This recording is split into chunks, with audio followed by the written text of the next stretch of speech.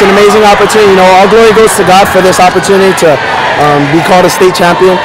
You know, it couldn't have been done without the help of our O-line.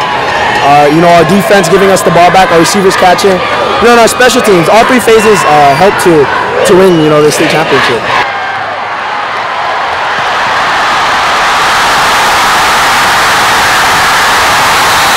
This year, coming to prepare, you know, we prepared a lot better. Last year, we kind of thought we had it because we beat Mililani, and Mililani was #1, you know, last year. So, you know, that was kind of the wrong mindset that we brought to that year. But, you know, this year was different, and, you know, couldn't thank God enough.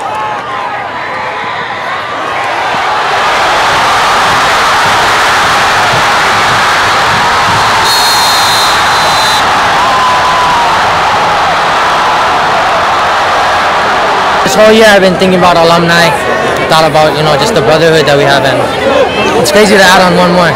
You know, we go into the gym for assemblies and I look at the banners we have, and unfortunately we couldn't get a 2015 one, so every time we had an assembly I just look up and just imagine a 2016 banner saying state champs. You know, it's humbling, it's crazy, and to realize that it happened, you know, it's crazy.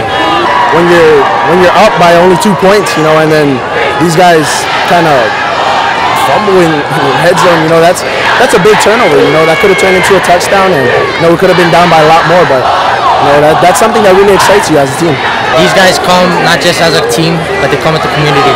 So it was us versus all of them, and you know, they got a strong community. It's humbling to be around it, but we knew we had to keep our minds straight, definitely, and trust God all the way through, because that stuff mentally messes with you, and, you know, we were able to come through it and pass through it.